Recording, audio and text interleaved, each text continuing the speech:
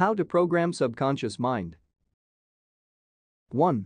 With repetition, Javanese people call it, can you fight kulino because it can be because you are accustomed to it, a skill or a habit is formed because it is done repeatedly. An easy analogy is that if we get used to getting up in the morning we will automatically wake up in the morning. This is the old way of changing, but this is what happens in our life, we get used to the repetitions so that it becomes a subconscious habit.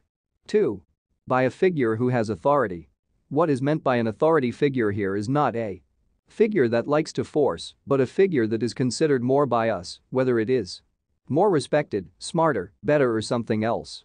For example, we will more easily accept advice from an usted, we also try do what parents ask, also like we obey what doctors prescribe when sick. So what is conveyed by authority figures will be easier for the subconscious mind to accept. 3. Intent emotional conditions or strong emotions. A very simple example is when we fall in love, our thoughts are very easy and focus on storing the data of our loved ones. Usually it is easier for us to remember the birth date of our loved ones than friends.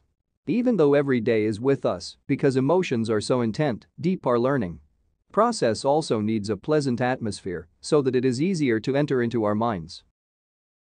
4. Identification. The people closest to us will greatly influence the formation of our behavior. A culture and our environment will very easily become a part of our lives. The beliefs that we embrace originate from our environment, and we very easily follow the rules of a community where we join, and it will be very easy to adjust to habits that are often carried out by our close friends. So for the convenience of the environment it greatly affects what programs are in our subconscious mind.